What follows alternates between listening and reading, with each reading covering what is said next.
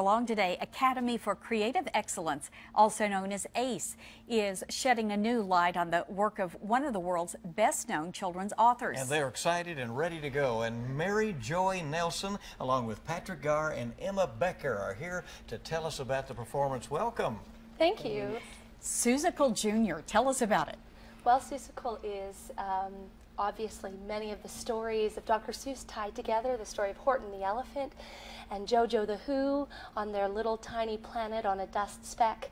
And there's some birds, Gertrude, who's in love with Horton, but he doesn't notice her. And we're really excited to present this performance.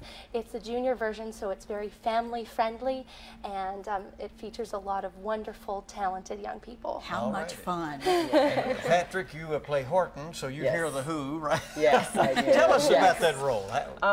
Well, it's really different because I'm used to being more lifted, so you have to get really in the character of Horton, but it's different because nobody in the jungle actually understands Horton, so he's kind of on his own trying to save this dust speck on a clover that's floating through space, and he's the only one who hears them, so nobody believes him, so he's working really hard to get them safe. It's been a fun role. Yes, it's been a lot of fun to work with. And Emma, your character, Gertrude? Yes, I am Gertrude McFuzz, and she is Horton's next door neighbor that has a one-feathered tail, and she is very sad about that, and she's very much in love with Horton, and she thinks that by getting a bigger tail, he will notice her, and I won't spoil the rest of it, but she goes through some adventures trying to get Horton's attention. How have the rehearsals gone?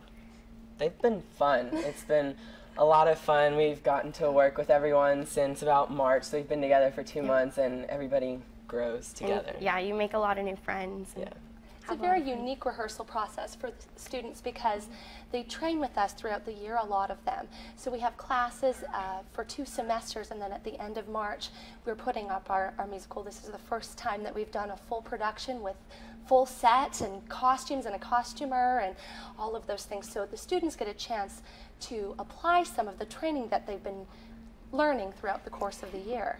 You've hooked us. Tell us, how do folks get tickets?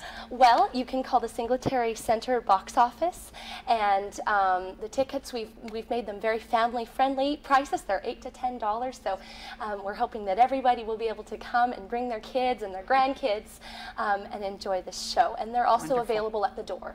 All right, very good. Thank you, and best of luck as you continue your preparations. We appreciate you coming. Thank you. Thank you so much.